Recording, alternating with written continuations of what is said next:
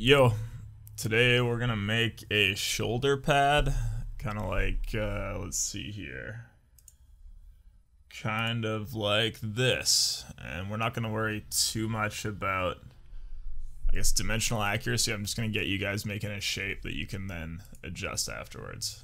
So let's get into it. The first thing we're gonna do is the kind of bounding box of the shoulder pad. So let's select our front plane for a sketch.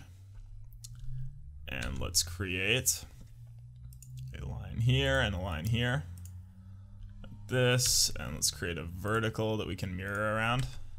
So we'll select this vertical. Why can't I select it? Oh, one sec. There we go. Okay. Select this vertical, select these two, and we will create a mirror line here. Okay, so now we got two lines. Let's go create arc, 3-point arc. Bang, bang, bang. This, and then we can define the width of our shoulder pad, like 60 millimeters, and the height. If you press D for dimension, click the bottom line, drag up, right click, and go pick circle arc tangent, and select the top. Then you can get the overall height of the shoulder pad as a dimension. So that looks fine. We'll extrude this back like, I think 10. And then let's create another sketch on the bottom plane and press P for project. Get these two outside points. And then let's go line here, L for line, line here. Click the equal constraint and make them both equal. And then create another 3-point arc across these two and drag it up till you see the little tangent sign form. And now we can also create a line off the bottom to close our profile, and then again dimension the height. So click off, right click, arc tangent. There you go. And I want this one to be a little shorter, I think. So I'll go 65 here and extrude it up 10. I actually want it to be quite a bit shorter. How about 55? That looks okay. The next step is to create the rounded connection here. And we're going to do that by creating a new sketch here. Press P for project. And now we want to offset this. So if I press O for offset, you're going to notice that it tries to offset the entire profile. But all I want is the main arc. So if I highlight the bottom line and press X to make it construction and click off, now I press O for offset, click the top, and you'll notice that just this arc is changing size. And that's exactly what I want.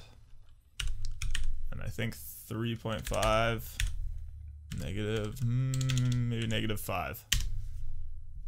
That's okay. And we'll finish that. Do the same thing down here. So create sketch, project, construction, and offset, and -5 again. And one thing we need to do is close both of these profiles. So create a line here, and then do the same thing with the other sketch.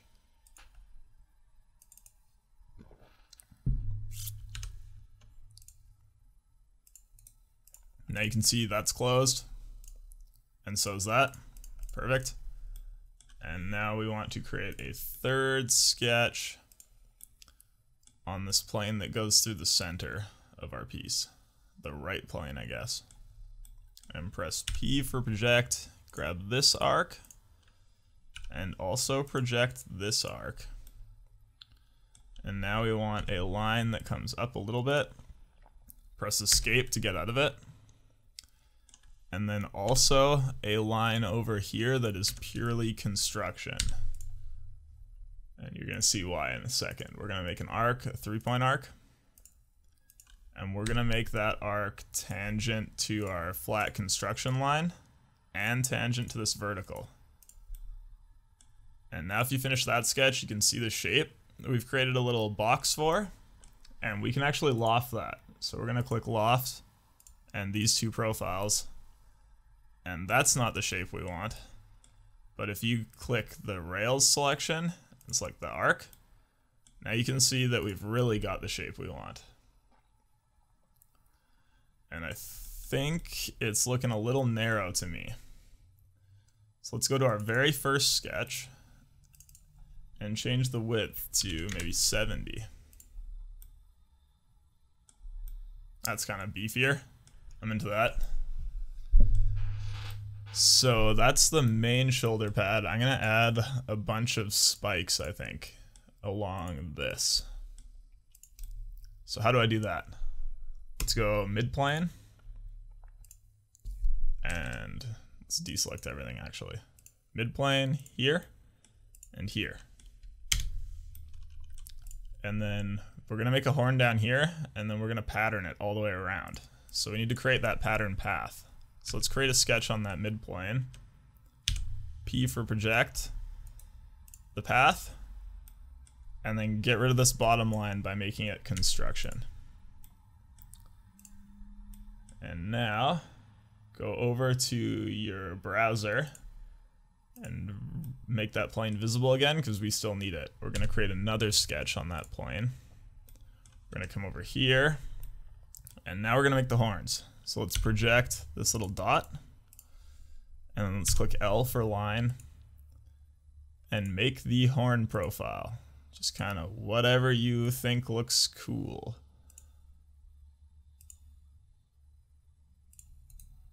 I think that should do. We're going to revolve this now.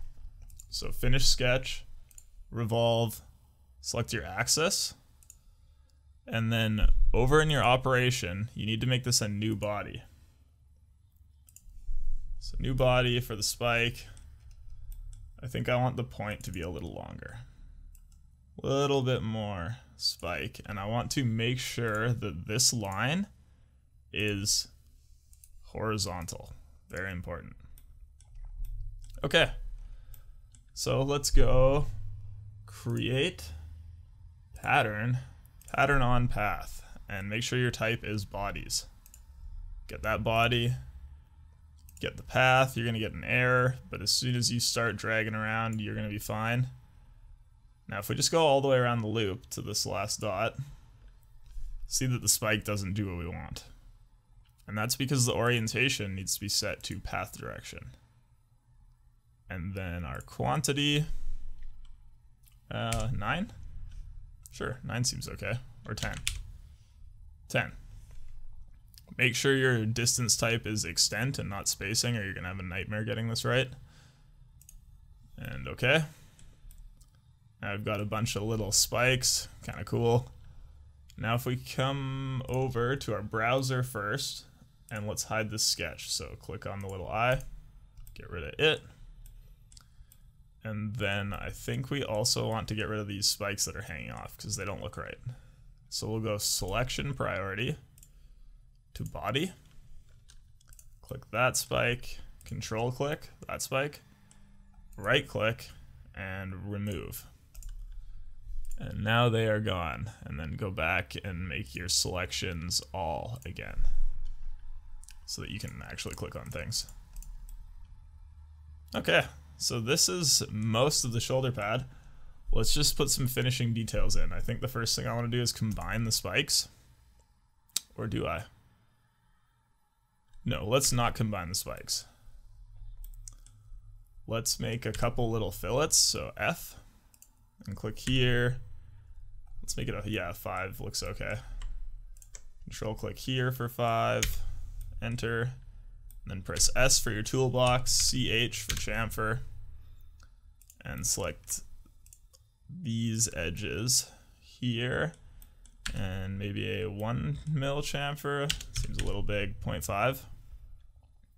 0.5 seems good. I think I also want F for fillet, a fillet here, maybe just 1 mil. And then if you go back to all the way before we patterned our spike and you detail this one, all of the others will detail. So let's just kind of put some fillets on it. And sure, that looks fine. Now, in our timeline, just go to the end. And look at that, bunch of detailed spikes. I think we're pretty happy with this, or at least I am. So let's go ahead and color it in. If you press A for appearance and open up the bodies on your browser, let's shift select all of the horns and let's find a metal for it. I think a polished brass, probably gonna look pretty good. And then let's make the shoulder pad this anodized blue. Make sure you're on body selection, drag the blue over, change to face selection, and then you can actually drag a different color onto this little pad and also this fillet here.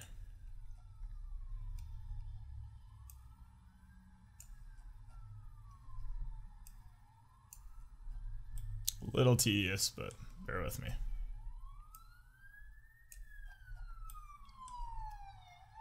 Okay, pretty cool. Let's render this thing. So get out of that, go design, render. Pick an angle that you're into. I actually don't like this fillet here.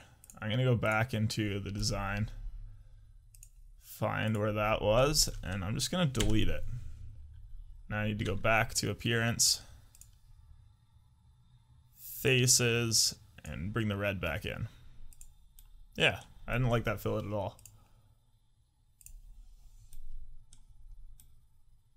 Okay, get a nice angle, bring up your scene settings, and let's actually maybe make this a warm light. Warm light, if you click position, you can move the light kind of the back here a little bit. And let's up the brightness a touch. And give this an in-canvas render. And there you go, we've made a shoulder pad. Now that I see it rendering, I actually think that this step is way too big.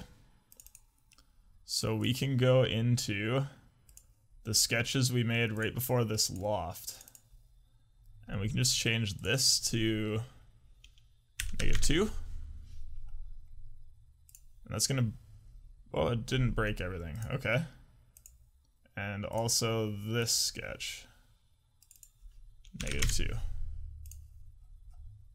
Yeah, I think that,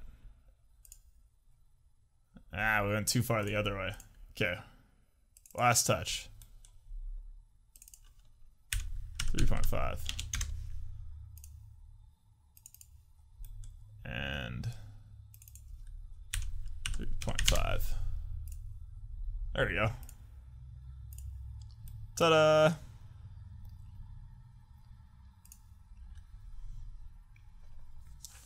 Alrighty. Hopefully you learned a bunch through this tutorial. Yeah, thanks for watching, guys. Hopefully the shoulder pad turned out for you. Hopefully you learned something. See you next time. Peace.